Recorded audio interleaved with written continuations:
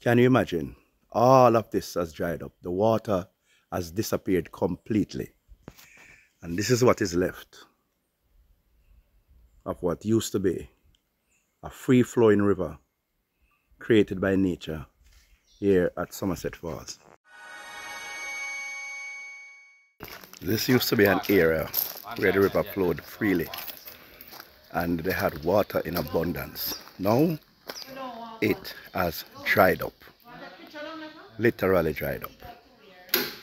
So this is the situation facing Somerset Falls in Portland, one of the parish's premier tourist attraction site.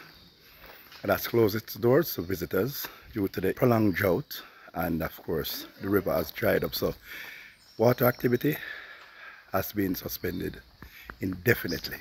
This is unbelievable, simply unbelievable. The water has disappeared, it has dried up, and operations at this attraction at Somerset Falls has come to a virtual halt. They have to be turning away visitors to the attraction because there's no water, simply no water here.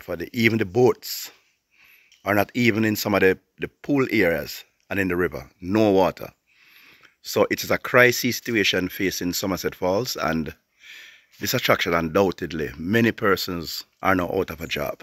So it has not only damaged the tourism potential here, but it has hampered or basically crippled the earning power of ordinary residents who are employed here.